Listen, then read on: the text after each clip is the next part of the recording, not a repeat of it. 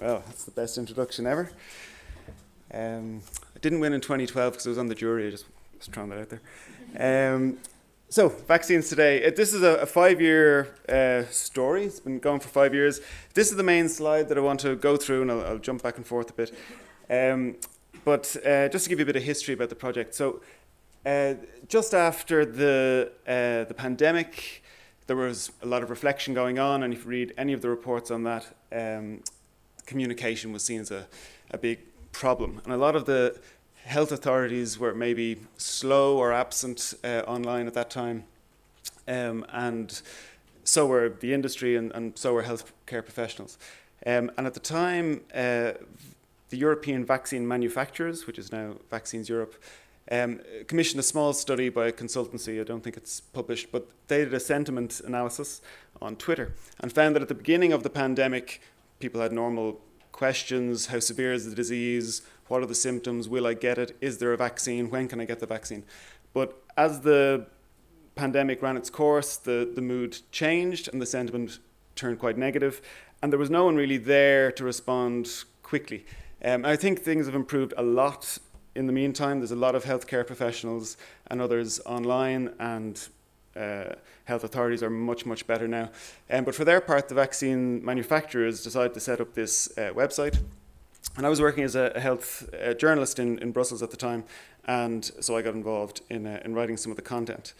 The tone then, or basically we were talked about this for a few months about how to do it. Should we do it? What if things go terribly wrong? And in the end, someone, probably Angus, said, just do it. Let's just go online and see what happens, and we learn as we go.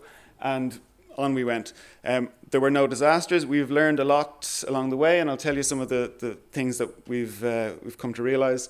Yeah, we just went and we engaged, and it didn't blow up in our faces. So we're still there 5 years later.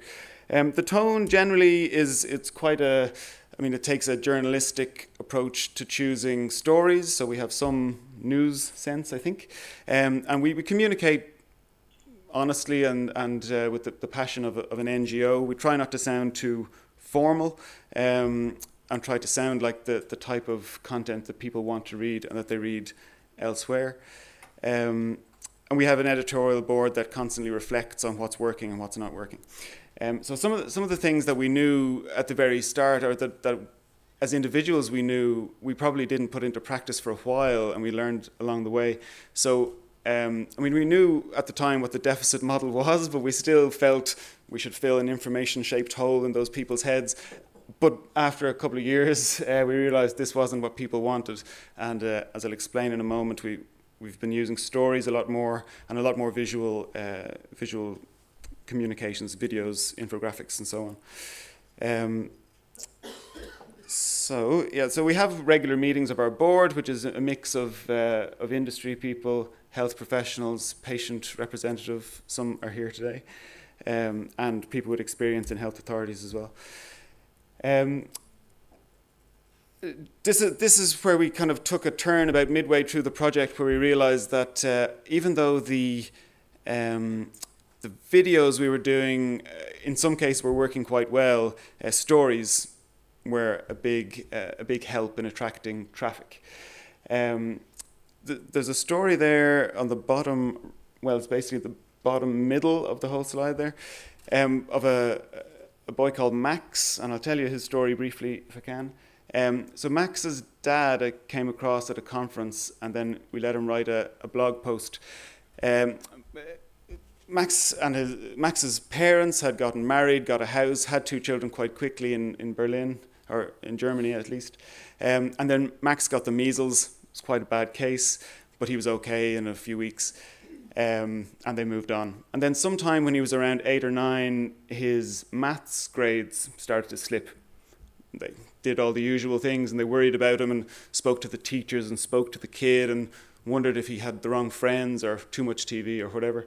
And then he started having seizures, lapses, absences, and a few seizures. Got on anticonvulsants. That helped a bit, although his concentration was bad and he was tired. But then when he was about 10, the seizures got worse, and he had some tests, and it turned out he had SSPE as a result of measles. as you probably know, this is an always fatal result of measles. It took them a while to accept that this was even true. His parents, I think, were an engineer and a nurse, but they still thought about alternative treatments, and they were in denial. They thought there must be some better explanation. Who could accept that this was really fatal? But it was, and he wrote this blog post, and it became by a long way the most shared article we've ever had. I mean, into the hundreds of thousands, all over the place, all different countries, not even just English-speaking countries. Mainly on Facebook, where we had just opened a new channel, because we're on Twitter and YouTube and Instagram for a competition that we run, and we're on Facebook. And on Facebook, these stories, especially if there's images, are really powerful. Unfortunately, I had to update that story that Max's dad had written after Max himself passed away at the age of 18. So, I mean, we don't always want to tell horror stories, that this is a horror story. And if there are more positive ways of telling vaccine stories, please send them my way. But in terms of what works, this has been very powerful.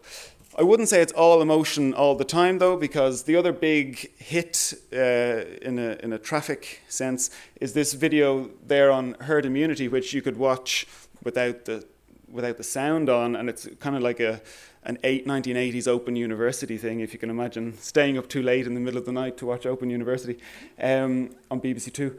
But this is a very simple explanation of herd immunity. There's a few of them out there. This is one that we have, and again, by a long way, it's the most popular video that we have.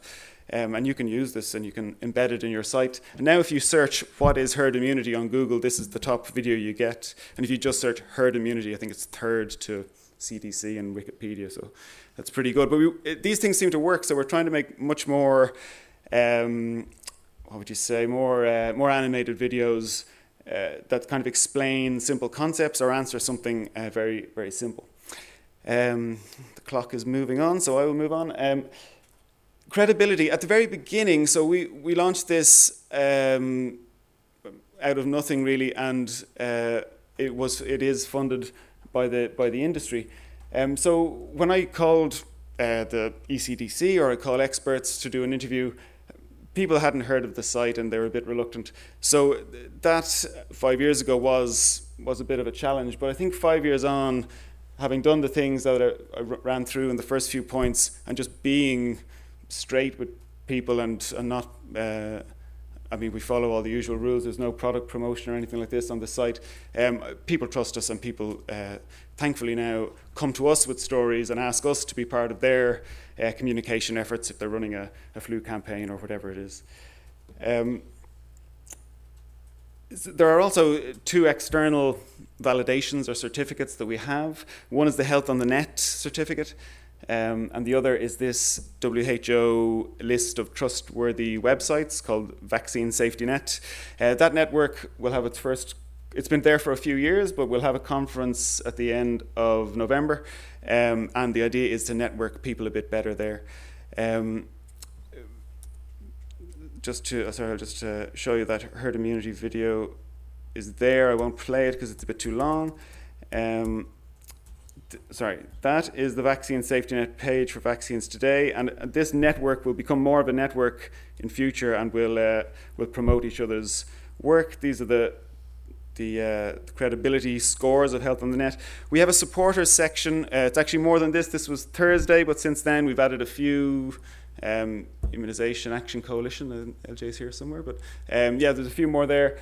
We're always looking for more supporters, so please feel free to let me know if you want to join. We recently just finished a photo competition for the general public, so they had to send a photo and a story, and the winner is the top right. It's probably not the best photograph, but the story is that this child had recovered from a serious case of pertussis when she was 6 months. Her mother started a campaign and had some of the immunization program changed in Italy. And I just saw last night on Twitter, because we just told her on Facebook that she won €1,000 for the prize. She's donating it to a vaccine advocacy campaign. So it's the first time anyone has done that with their prize. Most people pocket the prize, including the doctors that won last year. And well, yeah, that's basically it. But just to say that, so I'm first of all very happy. Thanks, Angus, for inviting me, and that I'm here. We're making videos at the back. Please come. If you go to our YouTube site, there's about 100 videos. I'd say about 70 of them were done here over a 4-year period. And one of the big pluses for me being here is trying to translate some of the theory that comes out here into practice. So, I mean, at the very beginning, we weren't really targeting the fence sitters the way we are now. We probably abused fear messaging a bit too much. And we were myth busting in the way that last year people said, that's backfiring. And now I see some of the things that have come in the first 2 presentations and I'm thinking, how do we apply that? So this is the way I'm thinking about all the things you'll be saying. And please, if you have ideas for me or ways that we can practically improve, let me know. If you want to become a supporter of Vaccines Today, you know, a moral supporter, it's not a financial thing, please tell me. And let's make a video. We're at the back of the hall. Thanks very much.